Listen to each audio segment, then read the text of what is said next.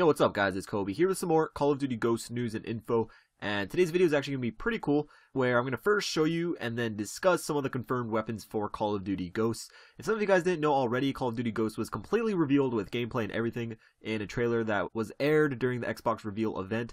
I uploaded like 5 videos already about it, you can go check them out if you didn't see them already. I'm definitely more excited about the consoles than just being excited for Call of Duty, but still, the trailer definitely added to my excitement, and I was able to get a few things out of it, and I like to share them with you.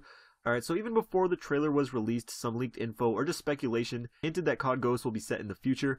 However, they were going to be using present day weapons, and we found quite a bit of proof of that in the footage shown yesterday. So I'm just going to go through all the ones I found, some that I could identify, some that I couldn't, and some that were posted on Charlie Intel. So they're definitely credible. I'm pretty confident in the things that they post on Charlie Intel as well. So I'm going to start off with the weapons I'm familiar with, the weapons that we have seen in past Call of Duties and that are going to be returning, at least in the campaign. So the first one is the AK47. Really happy this is coming back. It's just a staple in Call of Duty. It's been a good assault rifle to use since CoD 4. The skins of the AK47 have changed a little bit with each CoD. The MW3 version was a little more modern, didn't have that wooden shell, but regardless, I'm happy it's coming back. So next we have the SCAR. The SCARs have been appearing in Call of Duties fairly consistently since MW2, and this version appears to me to be very similar to the one from MW2, more than the one in MW3, at least in my opinion. Next we have the TAR, not exactly what model or anything, not really an expert, but to me that clearly looks like a TAR. The TAR was one of my favorites in MW2 as well as in Black Ops 2, so I definitely have no problem with it coming back to Call of Duty Ghosts.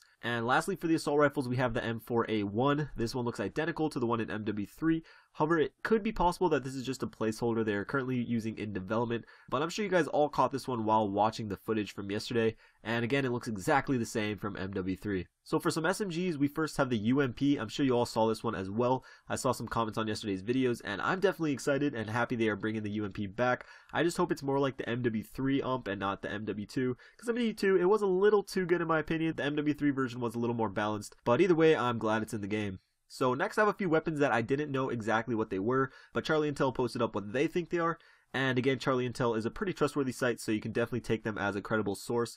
But the first one is the Chris Vector. We saw just the handle of it in the footage from yesterday, but to me, after seeing what the weapon looks like, they pretty much look the same. That's a fairly identifiable weapon stock, so it's definitely safe to say that some sort of Vector will be in Ghosts, and I'm neutral about it. It's not my favorite SMG, but I definitely don't mind if there's some sort of variant of the Vector in the game. The next one they found was the 300 AAC Blackout Honey Badger, and I really hope that's not the name of the gun in the game, because that is just way too long. I don't like having to say whole paragraphs when I'm just trying to tell someone what gun I'm using. But besides that, the weapon looks pretty cool. FPS Russia actually did a video using this weapon, so you guys can go check that out if you want.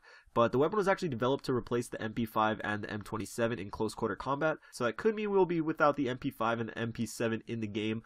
But maybe not, this is just a video game, so they can really put in anything they want. Next is the APS Underwater Assault Rifle. I don't really know anything about this weapon, but having it in the game definitely means there's going to be at least one underwater mission where you're actually going to be shooting and getting into gunfights underwater, so that'll be definitely interesting for sure. So next, I didn't know what this weapon was. Charlie Intel thinks it is a FAL, and it definitely looks similar to one, but it is worth noting that the weapon was shooting fairly fast in the footage that they showed yesterday, but they could easily make it a single shot if it were to be in multiplayer. And lastly, we have the CZ805 Bren. That's what Charlie Intel has determined this to be. This weapon was developed by the Czech Republic, and it's a modern day weapon, so that definitely keeps up with the whole time period of the weapons being used in the game's storyline. So that's it. That's all the weapons I found in the footage from yesterday. This video did take a ton of work, so if you guys did enjoy it, I'd really appreciate it if you could leave a like rating. If we get to 300 likes, that would be great. Also, let me know if you saw something from the footage that I missed, and maybe a weapon or just something you noticed. You can leave that in the comments, and I'll definitely be reading through all of them. But anyways, thank you guys for watching. E3 coming up very soon, about to get even more awesome information and footage for all kinds of games and consoles, so stay tuned for that. Subscribe if you do, and I'll catch you guys later. Peace.